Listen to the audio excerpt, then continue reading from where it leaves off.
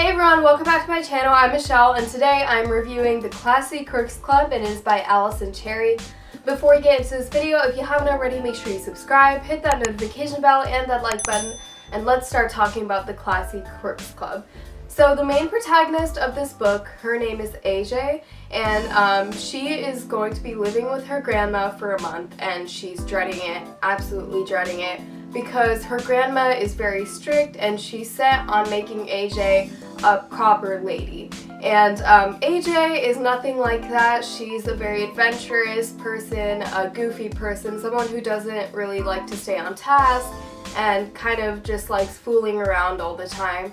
And her grandma is set on making AJ a whole other person, making AJ proper. And this is why AJ hates living with her grandma.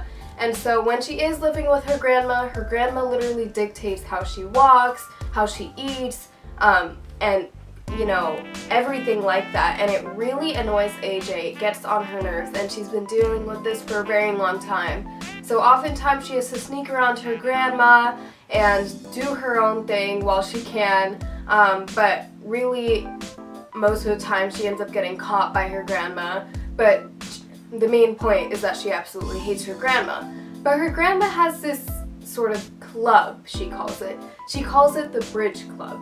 And AJ has no idea what goes on in this Bridge Club. Her grandma always gets weird about it, and she doesn't really talk about it. But what AJ finds out is that her grandma actually is a thief. And this club is full of people who are thieves, but they claim to be stealing for ethical reasons.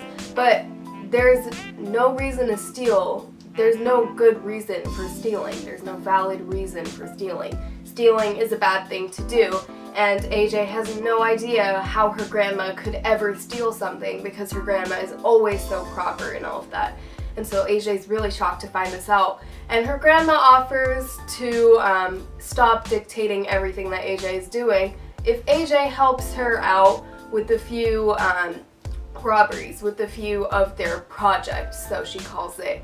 And AJ gladly agrees. She would rather do anything other than whatever her grandma is having her doing to become a proper lady. And so her grandma teaches her how to pick a lock, and AJ has never seen this side of her grandma, so she's really weirded out. And throughout this book, she's really confused because she doesn't know whether she's doing the right thing, if what her grandma is claiming, if her grandma is even a good person, if she even knows who her grandma is. And at this point, she doesn't even know who she is. She knows that she used to be an adventurous girl who was very goofy, but then her grandma was changing her into a proper lady, and then all of a sudden, now she's being taught how to pick locks. So she has no idea who she is, she doesn't know who her grandma is, and AJ is really lost and she's kind of just going with the flow. She doesn't know, she's trying to figure out what being a good guy really means. That's what she's really trying to figure out throughout this book, because she doesn't know if what she's doing is right, if they're stealing for ethical reasons. And that is what this book is about.